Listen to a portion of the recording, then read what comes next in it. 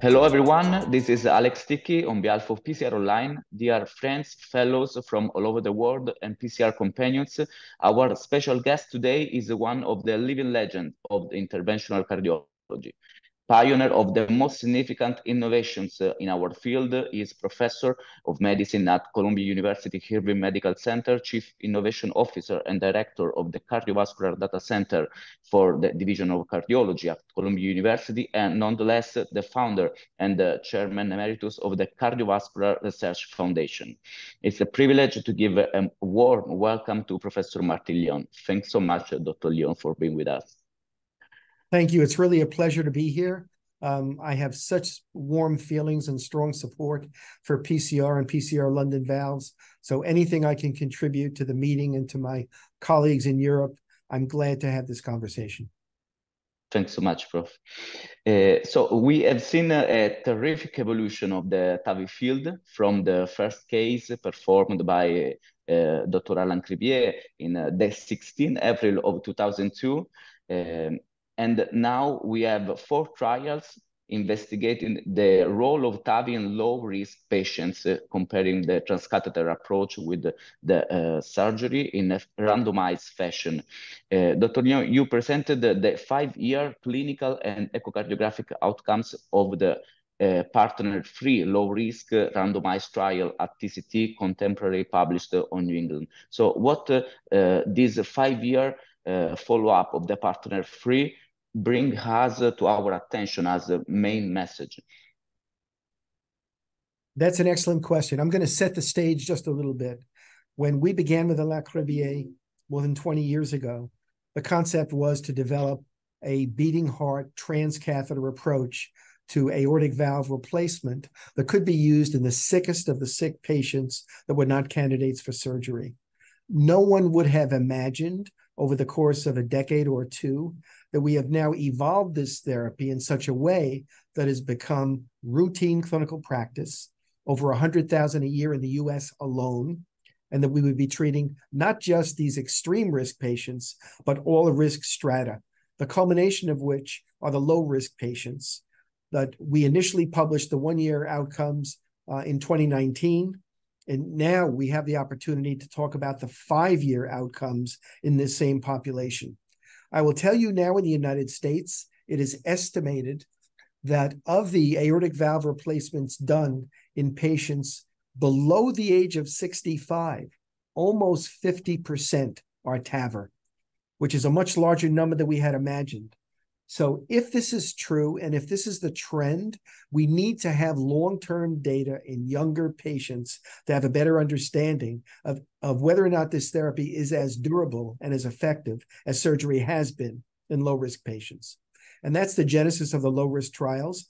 This is the first of the low-risk trials with really a substantial cohort, 1,000 patients, randomized 1-to-1 against surgery, that prospectively followed these patients with serial echocardiograms, serial clinical follow-up, in the formal way we do randomized trials, now reaching the 5-year endpoint for all patients.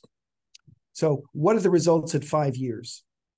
First, I can say that we had good follow-up in all patients, and that we were able to demonstrate that the clinical outcomes, and that was defined by the first a primary endpoint, which was a triple composite endpoint of death, stroke, and repeat hospitalization. And the hospitalization was for cardiovascular causes, that endpoint which showed certainly results that were at least as good as surgery at 1 year, that it continues to show an outcome which is at least equivalent, numerically slightly superior to surgery at 5 years, with a slight attenuation in the overall outcome. So that we can tell our patients at the end of 5 years that if you look at cardiovascular mortality and you're a low-risk patient, that both surgery and TAVR are extremely effective. There's about a 1% per year mortality and about a 1% per year stroke rate for either of those therapies, and about a 3% per year hospitalization rate. So these are very strong data. And we can also tell our patients that more than 70% of the time for either surgery or TAVR, and we use the balloon expandable SAPIEN 3 device in this study, that more than 70% of the time that you're going to be alive and you're going to have essentially no symptoms, very minor or no symptoms. So those are very strong positive points that speak to the clinical durability of this therapy compared to surgery. Additionally, we looked at the echo results to understand more structural valve deterioration, looking for the subtle signs that speak to the valve durability. And we were also very pleased to find that when we look at gradients, when we look at aortic valve areas, when we look at paravalvular regurgitation, and particularly when we look at both bioprosthetic valve failure and structural valve deterioration, we see that the TAVR arm and the surgery arm are essentially superimposable with very low levels of failure at 5 years. So there is no early signal of premature deterioration of the bioprosthetic transcatheter versus surgical valves. So these are very positive and important findings because it tells us that the transcatheter therapy, at least in the low-risk patients in this study, is a very, very reasonable and meaningful alternative to surgery, both of which give good results and durable midterm results to 5 years, recognizing that we need to follow these patients for the next 5 years to have a more conclusive determination of ultimate durability of these devices. That's amazing. They are really, really strong messages. And in this fantastic evolving field of TAVI, what, according to you, are the last gaps, the gaps 1, 2, 3 that we need to investigate at this point? That's a great question. I mentioned that we're now treating younger patients. We don't have a lot of data in younger patients. If we are really going to start treating the totality of the AS population, then we need to start treating younger patients. So we need more evidence, more data in younger patients to be certain that the results are as good as surgery.